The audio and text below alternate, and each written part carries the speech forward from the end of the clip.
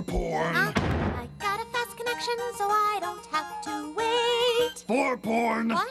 There's always some new site. For porn. I browse all day and night. For porn. It's like I'm surfing at the speed of light. For porn. Trekkie. The internet is for porn. The internet is for porn. What are you doing? Why you think the net was born? That was a scene out of Avenue Q, the hit Broadway musical. Our next guest transformed a childhood passion into a big business. Rick Lyon, owner and creator of Lyon Puppets and designer of the puppets for the Tony Award-winning musical Avenue Q. Welcome. Thank you. Nice to meet you guys. How are you today? Thanks. Thanks for having me here. So, Rick, who do you have with you? My name is Nikki. I'm from Avenue Q. They never show a clip of me. I know. What's up with that? That's what I was They show thinking. I'm Trekkie like, Monster that's not all just the time. Trekkie Monster, you guys. Well, you know, he's like the bad boy, and everybody likes the bad boy. You remember Sean Penn early in his career? Wait, the bad boy. That was a good movie, by the way. Everybody wants to see the guy who's naughty. So. Well, you know what? You're the star of the show here. Well, thank you. You absolutely are. And apparently you're just a good guy? Oh, well, yeah, I'm a very good guy. You saw the show, right? How's your boss, by the way? He also a good guy? Oh, everybody's a good guy, you know, on Avenue Q. That's sort of what, you know, that's why people like Avenue Q. Yeah, tell us about Avenue Q. Because it's nicer than real life. Tell us about it. Avenue Q. Avenue Q is about this guy called Princeton who was looking to make his way in the big city. You know, it's actually kind of a coming-of-age story and the traditional sort of West Side Story vein, only Princeton doesn't die in this one. So it's a little more upbeat than West Side Story is.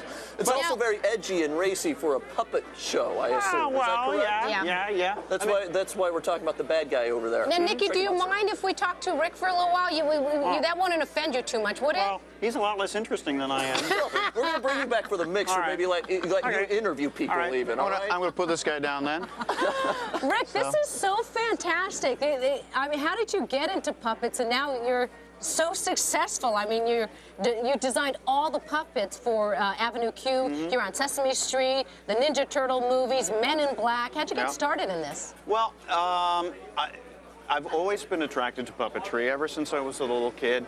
You know, it's like voices. It almost took you a minute to change to your regular voice. It was like 4 words in before you got back to the Well, you know, the most successful puppet voices are the ones that's actually sort of closest to you, that are just a little twist on yourself. Makes sense. Like Nikki is just me a little bit higher. It's sort of up here. Can I hold Nikki while you talk? Oh, sure.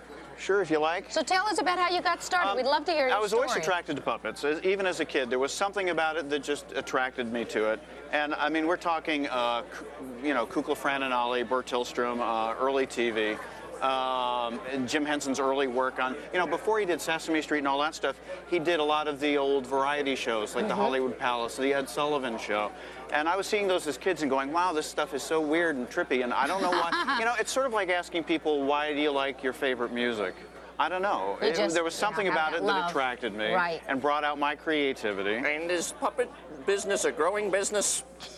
Well, it can be. I'd like to know. It can be. That's my best voice. How about it? That's good. One of the interesting things about Avenue Q is, one of the things that I'm very proud of, is that it's sort of giving puppetry back to an adult audience. One of the things that Jim Henson was always sort of frustrated by was his success in Sesame Street absolutely pigeonholed him as being Muppets are for kids. And Avenue Q takes that nostalgia that we have for that kind of style of puppet, and you know, the memories we have of puppets being, you know, kid-friendly things, and puts it in an adult context.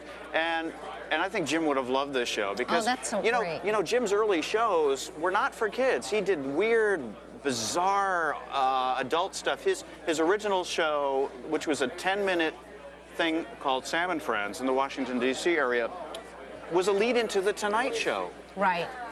There weren't kids watching The Tonight Show. It was for adults. Rick, and you, wait a minute, what is that? Well, I thought I'd give you guys a little puppet lesson. So we have a couple of doppelgangers for you here. Here's Cody. Meet Cody Puppet. Oh my This is really exciting. Thank you for dressing the part today. Oh my I'm afraid God. I didn't have anything to match your outfit. Go! This is so cool. Look at this.